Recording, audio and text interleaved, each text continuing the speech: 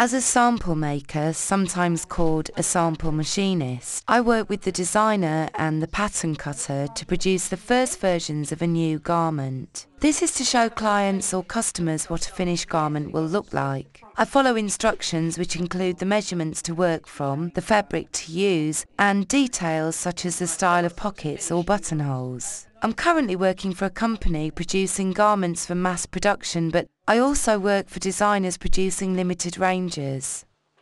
At the moment, I'm working with a cotton fabric to make a sample or toile. I will then stitch the sections together.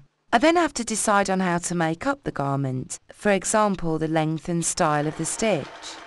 In a factory, machinists are responsible for one part of a garment, such as the zip or buttonhole, or they may do all the overlocking. They will work on thousands of garments that are the same.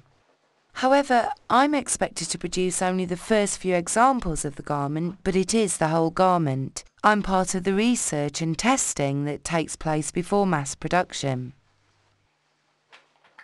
I complete my work by pressing or ironing the garment to give it a good finish.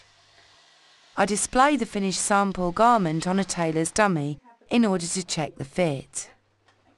I discuss with the designer and pattern cutter the problems that have arisen when making up the garment. They then give me some suggestions on how these problems can be resolved. Once my final version of the garment is finished and approved by the designer and the client or customer, the garment will be ready to go to the machinist.